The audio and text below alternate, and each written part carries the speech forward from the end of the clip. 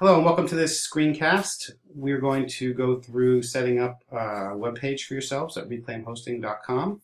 As you can see, I've gone to this page from the link on our website, and we're just going to follow the steps. This is my first time going through it. I'm going to pretend that I'm just like you going through it, and we'll see how everything goes. So it says here, get started today and take control of your digital identity. And I'm going to click sign up. And then you can see there's an area for students and individuals and faculty and organizations. I am going to pretend that I am a student and I'm going to go through this. So you can see you choose your own domain, 2 gigabytes of storage, which is plenty, no limits, world-class support, the best. So click sign up. And here is when you want to check your availability. So for example, if I typed in William Wolf and .org, and checked availability, it should tell me that it's already taken. If I typed in billwolf.com,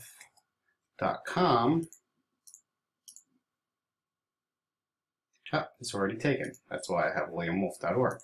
So what I'm going to do is I'm going to have one called Bill Wolf SJU, just because this is a separate account just for me. Yours should really just be your first name, or maybe your first initial and your last name, something like that. You don't have to put SJU in there because you won't always be associated with SJU. And I'm going to go through and create this one for here. And I'll click checked availability. Very exciting. Congratulations, it's available. And I'll click continue.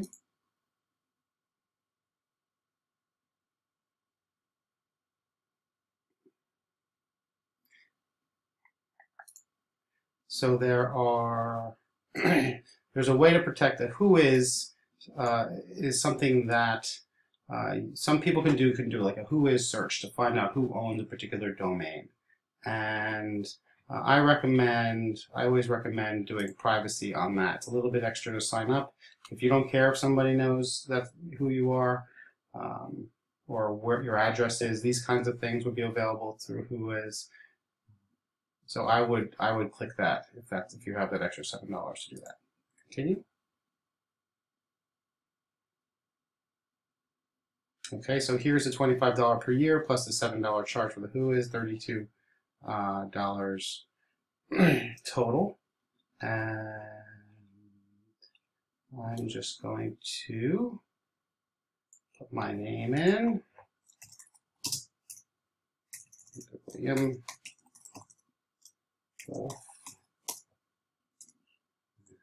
Email address. You. All right. Order confirmation. This looks like this little dashboard, citing my order number, and then you'll see when I click here to go to my client area.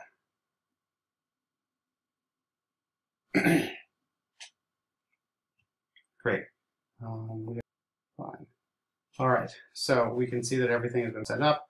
You have your accounts area here. If you want to add another account, your control panel. This is where you do a lot of the back-end work. And you can see that one of the featured applications is a WordPress blog right in here. This gives you all the information about your site, how much disk space you use, and all that stuff. We're going to go through a bunch of these things at a later time. So I'm going to click on WordPress.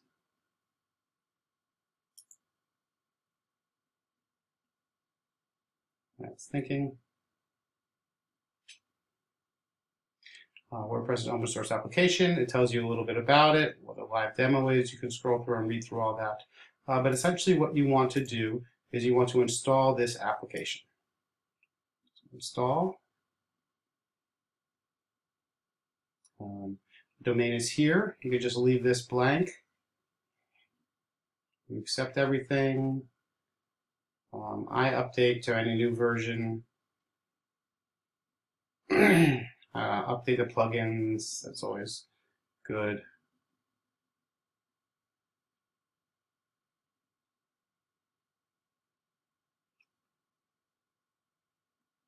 And I'm going to say, if you scroll down a little bit, you'll get the Bill Wolf's SJU test site.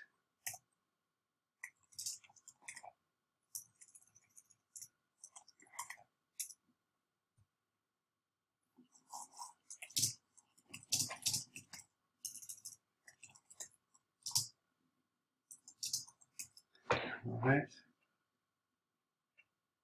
And you can go through and show your password or generate one, administration username. I'm going to change that to Bill Wolf and administrator password. I'll make it fair. I don't like that one.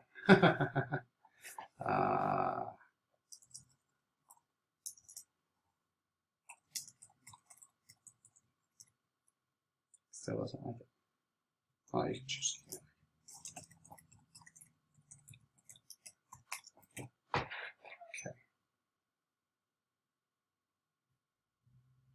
And then up. Then you would click install, which is down below the screen. So click install. And it will process it.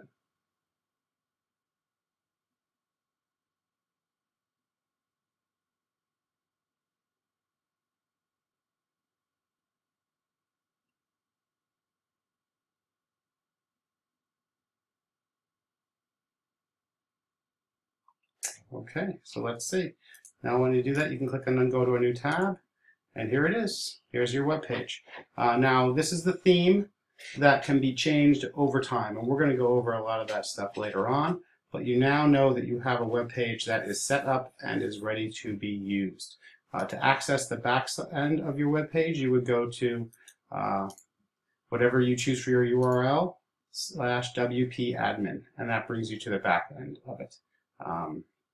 Where you can do a lot of the setting up and those kinds of things. Okay, but once you have this, you're where you should be for class on whatever day it's due. I can't remember.